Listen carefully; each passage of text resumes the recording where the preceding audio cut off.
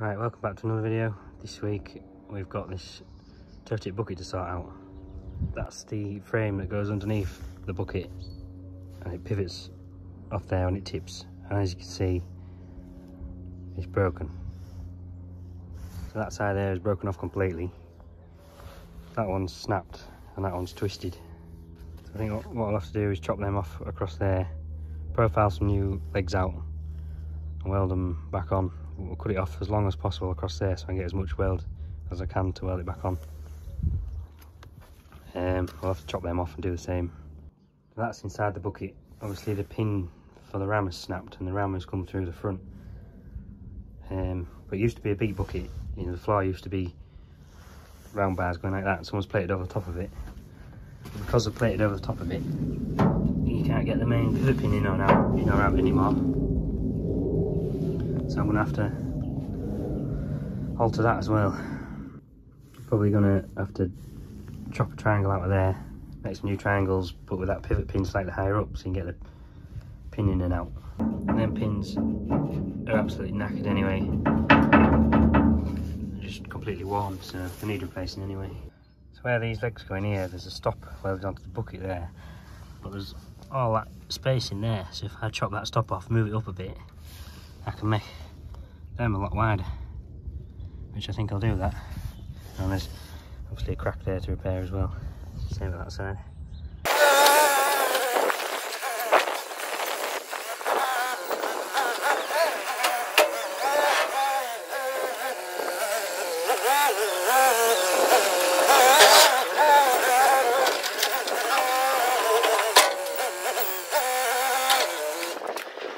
So I'll have to do a voice over here because there was an aeroplane flying over and you couldn't hear what I was saying. So what I'm going to do first is cut that pin out and get the ram out, make sure that's alright. And then I'm going to chop that pin out there so I can get that leg out.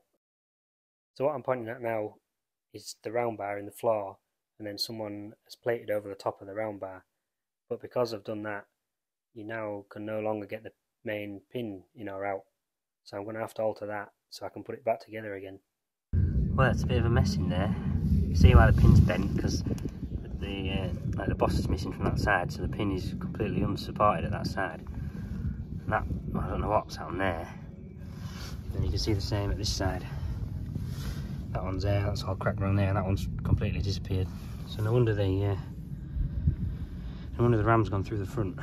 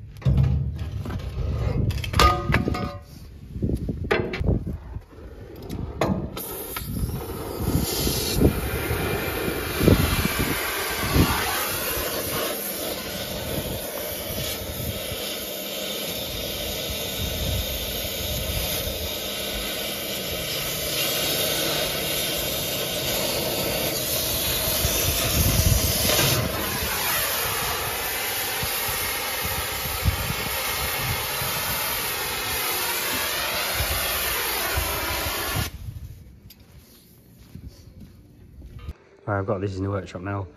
Just going to quickly cut that box section out. Doesn't matter really how neat I cut it out because I'm going to weld some plates in there anyway, so the box will have to be shorter. So I'll just quickly cut through it with gas.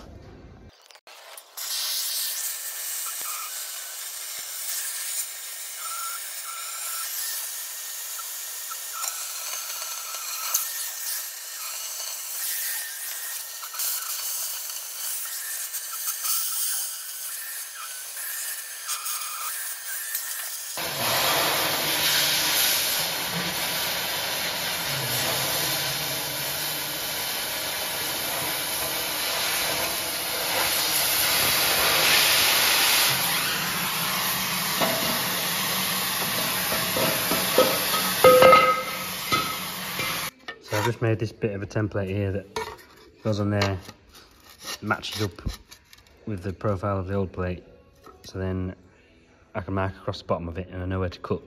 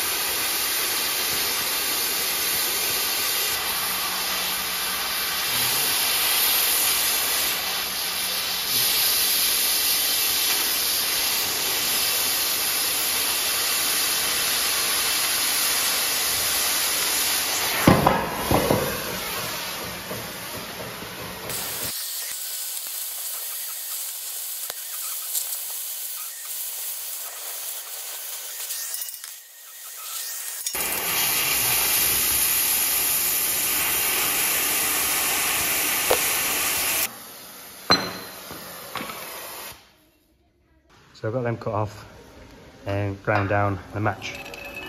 Most of the way up is a bit of a shitty bit in the middle, but that'll be getting cut out anyway. And then I'm going to weld prep them. Put a 30 degree bevel on this side, and a 30 degree on the other bit. I've already done this one.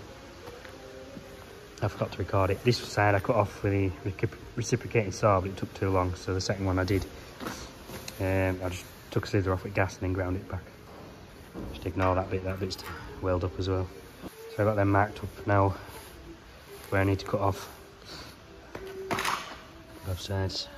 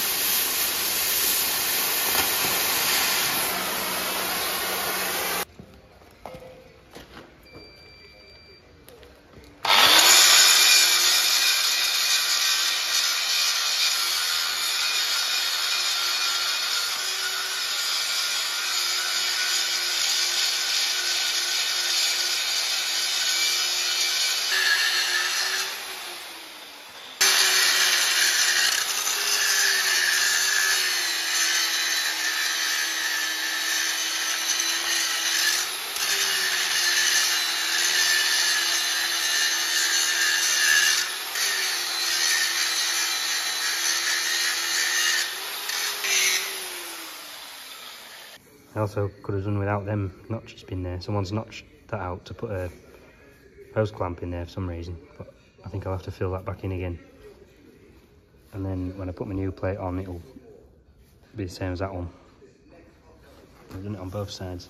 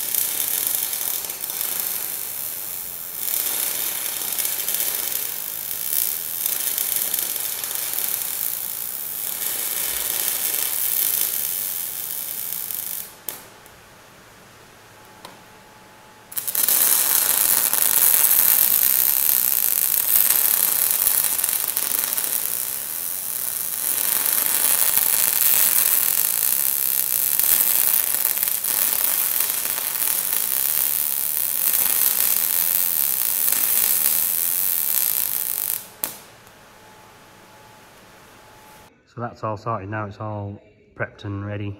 We'll get the legs cut out now to go on here.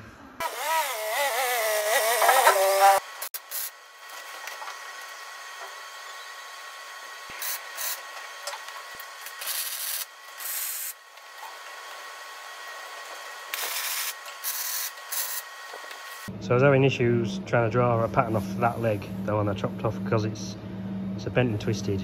So what I've done is I've tacked the frame onto the back of the bucket. I can tip the whole bucket on its back, and then I can get all my measurements for the legs straight off the bucket, and then it eliminates any guesswork then.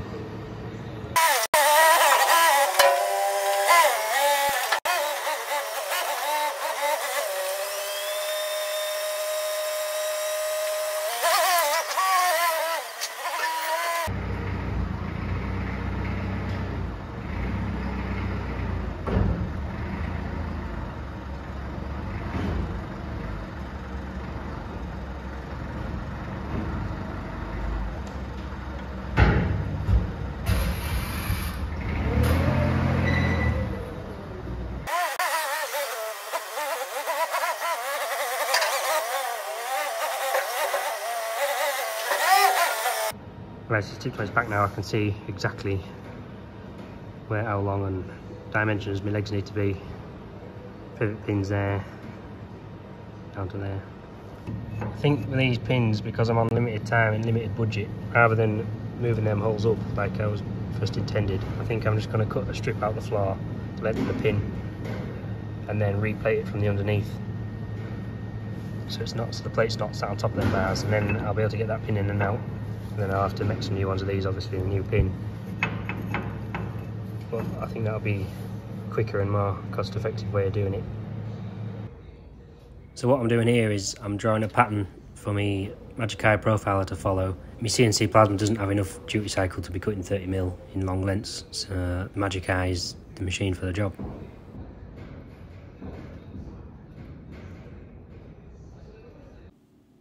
So I've got my pattern drawn here just in pencil, just to make sure all the measurements add up and everything's right. And now I'll go over the top of it with a Sharpie pen, so there's a nice black line for the Magic Eye to follow.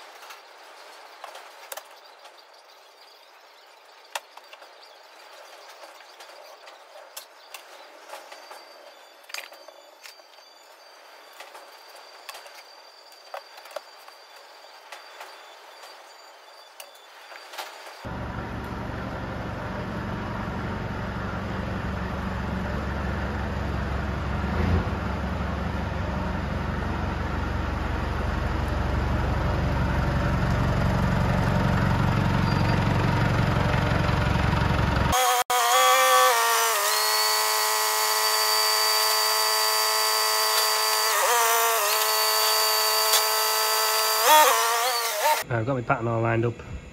I've checked it. It follows the pattern nice. Got the plate lined up. So we'll cut one out and then I'll have to turn the pattern round so they fit together tighter on the plate. I don't think I'll get all 4 out this plate.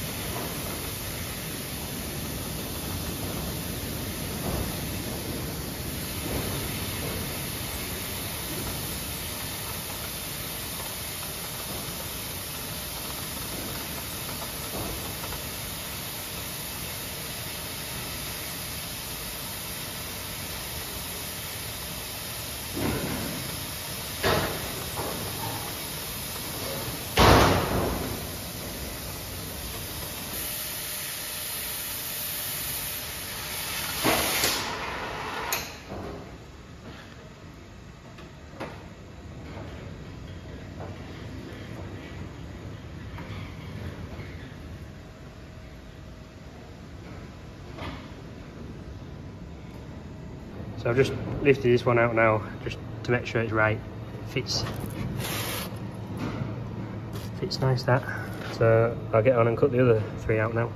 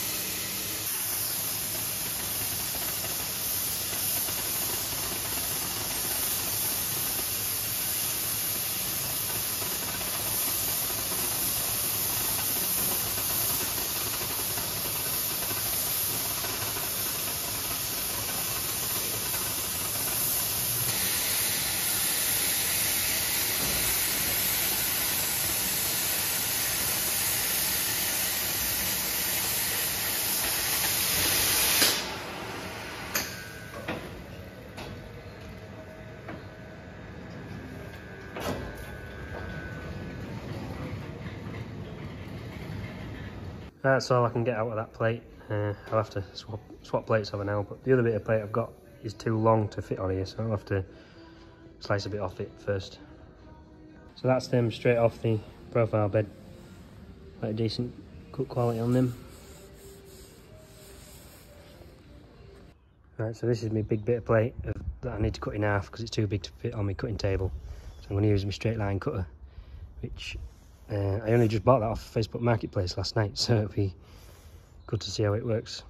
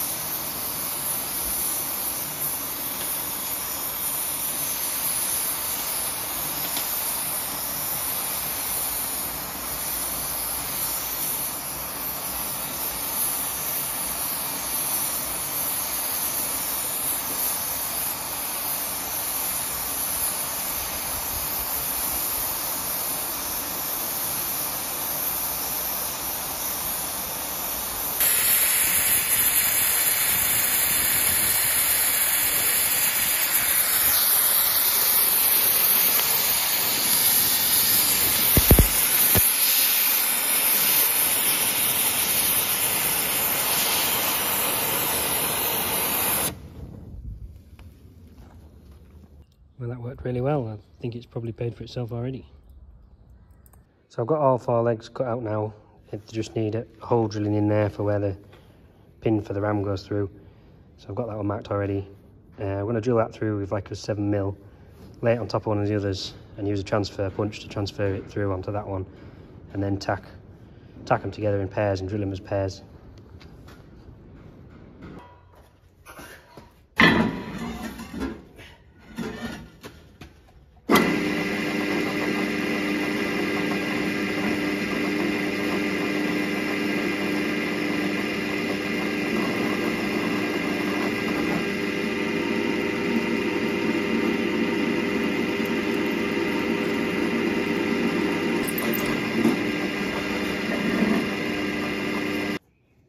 I'm going to sit that one on top of that one now and transfer punch them through, and then the 2 that are marked I'll tack on top of the other 2 and then drill them through. I think it's an inch pin that they need, so I'll drill them through just under an inch and then go through with an inch reamer.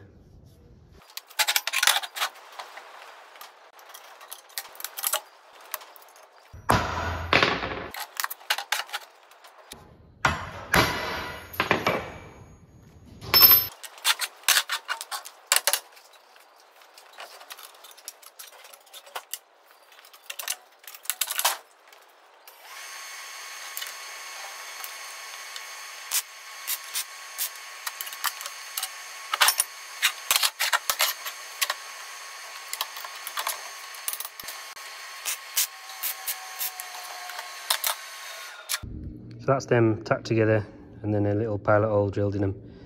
So I'll take them over to the radial arm now and drill them out.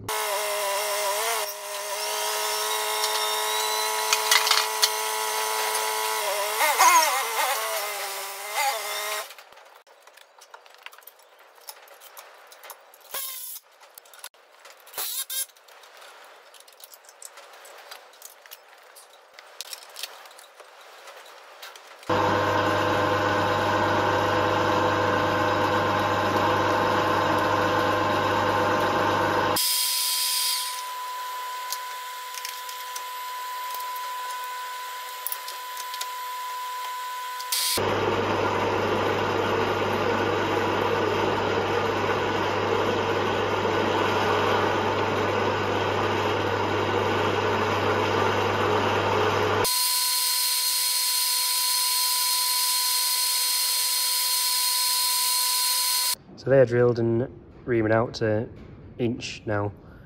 I've drilled them in a pair, so I'm going to keep them as a pair. I'm going to mark them. They're all identical, but because they've been drilled as a pair, I'm going to keep them together. So I'm ready to cut a bevel on this plate now. We've got my new straight line cutter set up with a 30-degree angle on it. And see how we get on.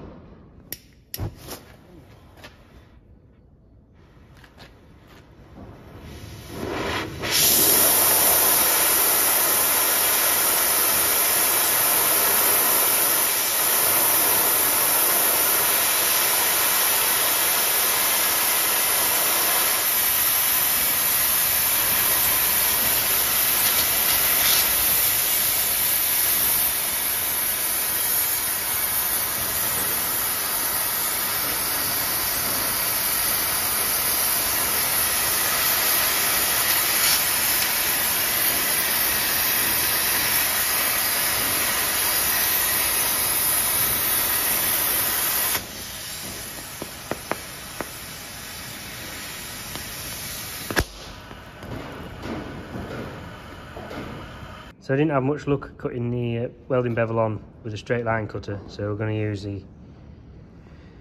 the profile cutter. You can do straight lines with it, so I've got that set to 30 degrees. See how we get on with this.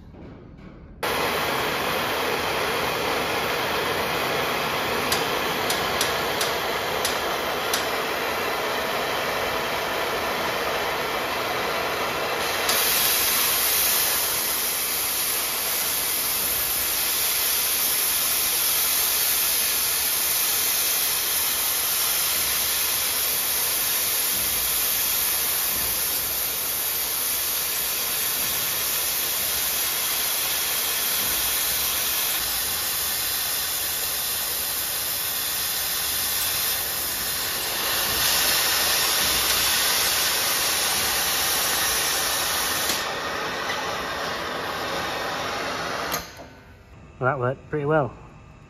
Just another 3 to do now. Right, so they're all ready now. I just need to chop these old stops out. That one's already broken off, but chop that one out and the 2 at the other side, and then I can put the plates in.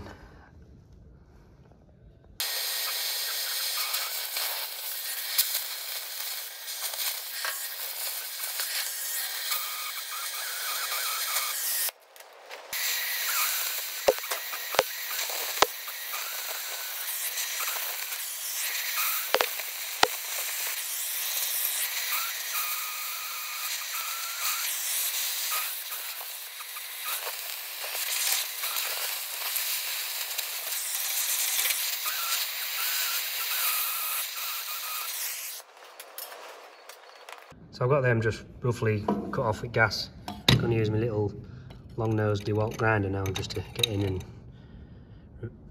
grind it all smooth.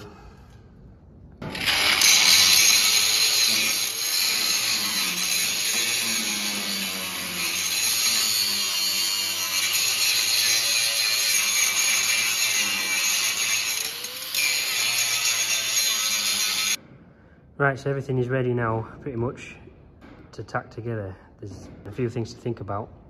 I need to make sure that that pivot point is exactly in the right place, otherwise it won't match up with the stops on the back of the bucket. I also need to make sure that the pinholes for the ram line up properly. I need to make sure that it doesn't all twist or pull when I weld it up. I was originally thinking that I could tack these down to my bench with the right spacings and then tack this bit onto it. But if I don't get my angle right between the back and the floor, it won't match up properly with the stops. So I hope that all makes sense. Makes sense in my head, makes sense to me, but you'll see what I mean anyway. So I'll have to do that in part 2 because this video is getting fairly long now. But I've read everyone's comments about the music and not speaking loud enough, so I'm not using any music anymore. And hopefully you can hear me. Let me know whether I'm speaking loud enough and if you can hear me properly. So anyway, yeah, thanks for watching. Subscribe if you haven't already, and get ready for part 2. And also, it's been pretty windy this last week, so as you can hear, there's a lot of background noise, so hopefully you'll be able to hear what I'm saying.